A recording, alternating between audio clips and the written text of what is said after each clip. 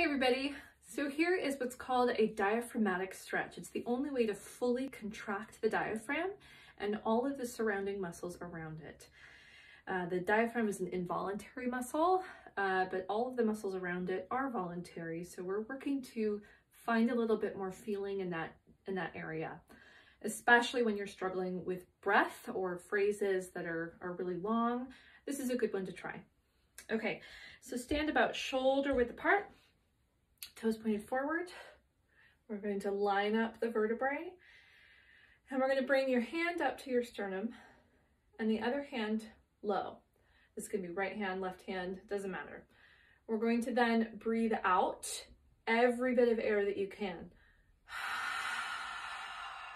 Naturally bring these 2 points together. Gasping yoga breath out. And then you have to take air in. Okay, so this is kind of a strange one to demo because you're really contracting every bit that you can, letting all of your air out, pushing the little bit of air left that you saved out of your body, and then we're vacuuming the lungs and allowing that release to happen. You should feel that in the rib cage, all the way around your body, 360 degrees. So try that out. Try retesting your range of motion. And then try singing a phrase. See if that feels any different, if you have any more facility within the center of your body.